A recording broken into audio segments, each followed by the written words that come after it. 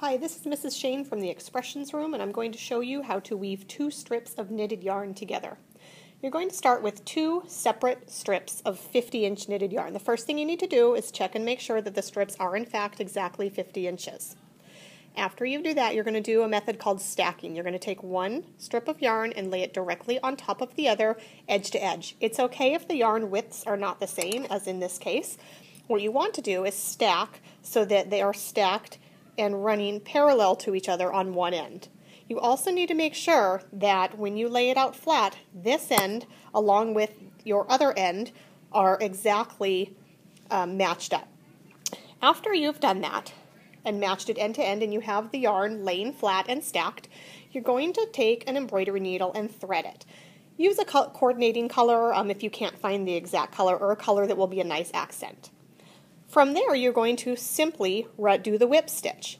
Start at the very end. You can see that I'm running the yarn through the very end. I'm not running it through right here, I'm running it through the end. I'm going to run the yarn through and simply do the whip stitch, moving forward every ½ inch to 1 inch with each stitch apart in width.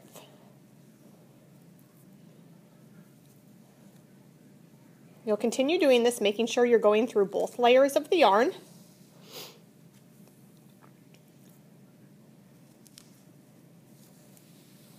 Until you reach the other side.